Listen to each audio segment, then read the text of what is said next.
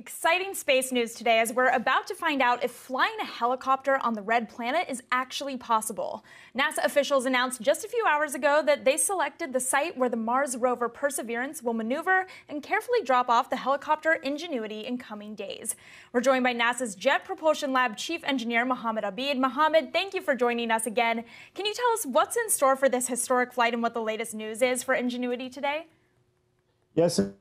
These are really incredible time. This is a historic moment coming through. I mean, if you think about it, back in 1903, I wasn't even born. In 1903, the Wright brothers performed the first powered flight on Earth, and now here, years later, and a few hundred million miles away, on a totally different planet than Earth, we are getting ready to perform the first flight of craft powered on Mars. And so these are really incredible times. So we're going now through the sequence of preparation for the event, and we're chucking through it.